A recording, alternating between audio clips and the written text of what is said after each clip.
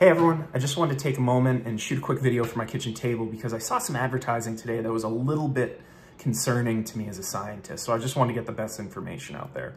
Apparently there's some bottled water companies and some delivery services implying that COVID-19 could be spread through municipal water supplies, so you should be using their products as a safer route.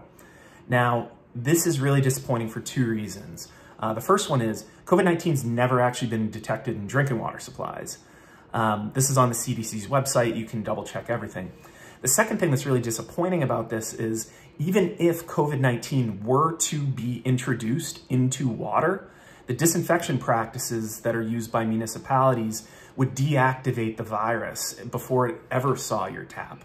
So it's one of these things that's really disappointing. Like, they're putting fear in people's minds that something could happen, despite the fact that it's never actually happened, and it's not actually feasible that this could happen. So I just wanted to take a moment. This is not a reason to be migrating and rushing out to buy and stockpile bottled water, unless your municipality is having other infrastructure issues right now that they alert you to. Keep up to date on the CDC's website. They're monitoring the situation. Just want to just get everyone the best information and just close out by saying, stay safe. We're all in this together.